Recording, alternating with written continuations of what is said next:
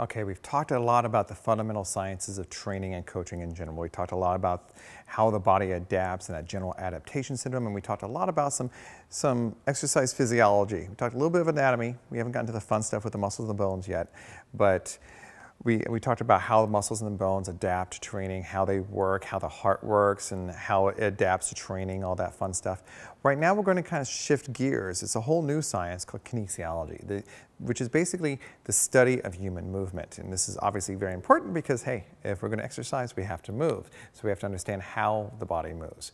So in order to really understand how the body moves, before we even get there, we have to get a couple terms down because we have to be able to describe movement properly. So the first place that we're going to start is something called anatomical position. As you can see from my little picture here, that's just a standing position, feet straight ahead with the palms turned forward. Now this anatomical position is basically the starting place in how we describe human movement, and it's been around for thousands of years. This is how we've always started our discussion on human movement, is starting from this position. So when we start describing movement like flexion and extension and abduction, adduction, and internal, external rotation, all that fun stuff that we're going to get to in just a second, well, you have to imagine it's always starting from this position.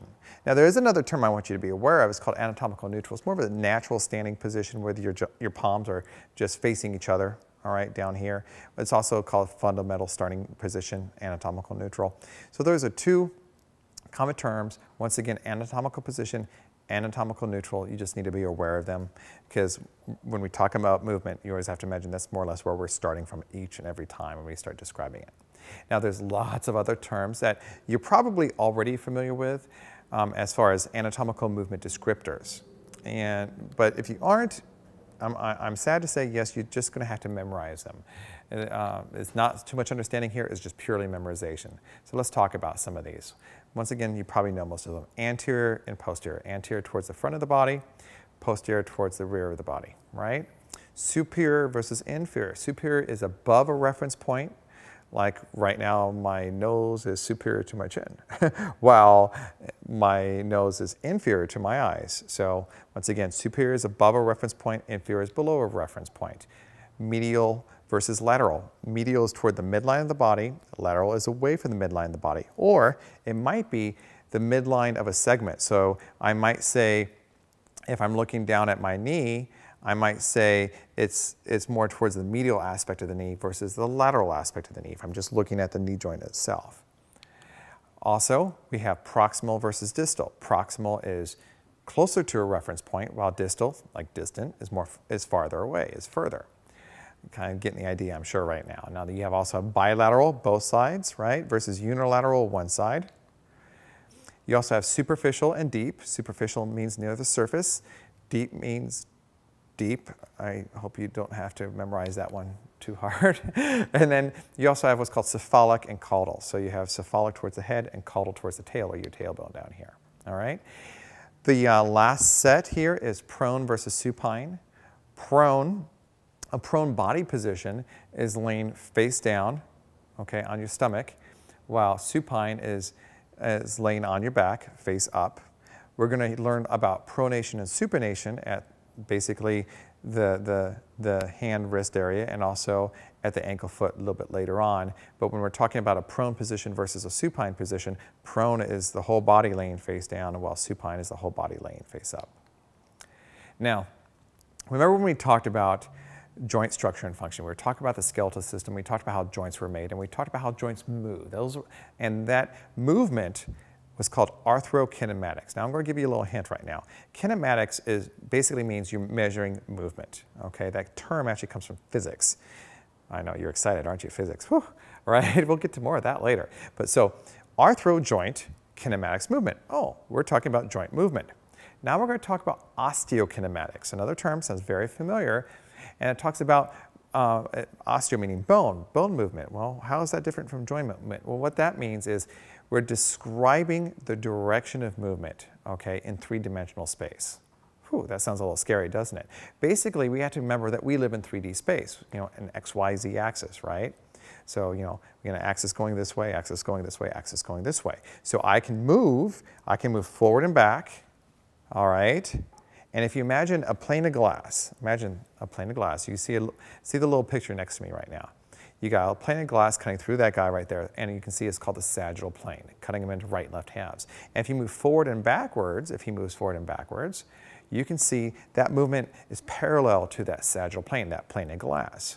All right, so forward and backward movement like so would be sagittal plane movement. Now, you also see he's got a plane of glass cutting him into front and back halves. All right, so movement out to the side, all right, to the side would be frontal plane movement. Well, he's also got another plane of glass right here called the horizontal plane. You also hear sometimes the transverse plane. Movement along that plane is called horizontal plane movement. Now, typically, if I'm in anatomical position, that would be actually rotational movements, would be parallel to that plane. All right, let's look at another little picture. Let's look at this little lunging picture right here of this guy doing the lunge. You can see that this forward lunge and step back is primarily a sagittal plane movement. Now, a couple things I want you to get in your head. First of all, you never move strictly in just one plane of movement. There's always movement working in all three planes at all times. But why do we differentiate this? Okay, well, we want to say which plane of movement is often dominant. Is it dominant in the sagittal plane, a forward and backward movement? Is it dominant in the frontal plane? Is it dominant in the horizontal plane, in that rotational motion? Or are really all three planes moving quite a bit in a big dynamic movement? Well, it depends. This is how we describe movement. It's not that sagittal plane movement is good or bad, or horizontal is better or worse, or anything like that. It's just how we describe it. It's kind of, think of it like a compass. We're describing direction. Are we going north, south, east, west, right? Are we working sagittal plane? Are we working frontal plane? Are we working horizontal plane? Well, it is what it is. We just need to be able to describe it in the right direction, if you will. Now, you're also going to realize that, once again, we already said that the bones of the body move as levers around an axis, which are the joints. Well, those joints, if I'm still thinking about three-dimensional space, have three axes. X, Y, and Z is how we would think of them in geometry. And those of you who hated geometry, I'm sorry, bear with me. But in kinesiology, we call them the longitudinal axis. So imagine an axis. Here's my little picture, my little guy with the three axes here, going straight through this way. Well, movement along the longitudinal axis, I'm going to go right here, would be movement along the horizontal plane. Here's the axis of rotation, and now I'm moving about that axis because the movement is perpendicular to the axis of rotation. So if I have an anterior-posterior axis that goes anterior to posterior, goes right through me this way, I'll go to the shoulder again, goes this way at the shoulder, then if I move about that axis, that would be what? That would be frontal plane movement. Versus coronal movement, which would be going through me this way, that'd be movement along that sagittal plane. Or here, once again, here's the coronal axis, moving the shoulder this way, once again, sagittal plane movement. So you've got three planes and three axes that cause movement in each plane. Now let's take that back a step. Now let's look at how it really applies to motion.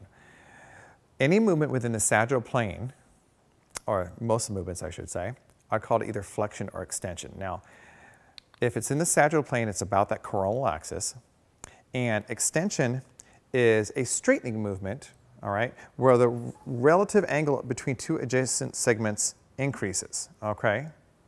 So that would be like my elbow joint is extending right now, all right? It would be like my knee, well, I'm not sure if you can see it in the video, is extending right now. So extension versus flexion is a bending movement where the relative angle between the two segments decreases. So flexion, extension. We have a great little animation I definitely want you checking out that goes over all of these in greater detail than I'm going through right now. I'm just going a little quick right now. Now, that was sagittal plane movement about the coronal axis. What about frontal plane movement about the anterior posterior axis? Well, that would be this way right here. That would be abduction and adduction. Now let's think about those two words. Abduction, here's the midline of the body, is away from the midline of the body, from anatomical position. That's abduction. What happens when you abduct something or someone? You're taking them away. Well, that's what you're doing. You're taking the arm here away from the midline of the body. So that's abduction. Adduction, adding, you're adding it back to the midline of the body. So you have abduction, abduction, versus adduction, adduction. Okay, away from the midline and towards the midline respectively. Then lastly, you have horizontal plane movement, once again from anatomical position here, about the longitudinal axis that I already mentioned, and that would be internal and external rotation. Okay, I'm going to bend my elbow, I'm going to flex at the elbow so you can see this a little bit better. External rotation is an outward turning away from the turning of an anterior surface. Now, this movement of external rotation, also often called lateral rotation, you'll hear them both. Internal or medial rotation is an inward turning of an anterior surface, all right? Or a position of internal rotation is any point inward from neutral, okay? So I have neutral, okay, inward rotation, external rotation, internal, external, right? Or medial and lateral rotation.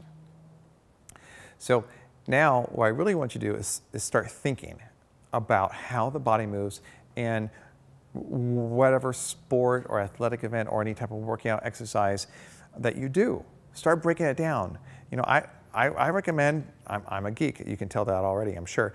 I actually step back when I'm working out during my rest, and I watch people and I say, well, how are they moving and why are they moving that way?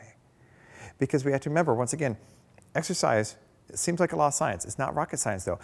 You're putting a stress on the body, you're telling the body to move a certain way, and the body's going to adapt to be able to move that way better and better and better. Well, is that movement specific to their goals?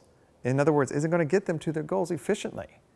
Because all this talk about physiology and the adaptations of the muscles and adaptation of the bones and the heart and all that, all has to do with the proper movement. We want to make sure we get that quality movement in there, first and foremost. So in order to make sure we get the quality movement, you have to understand the basics of movement, which means you have to understand these basic terms in kinesiology.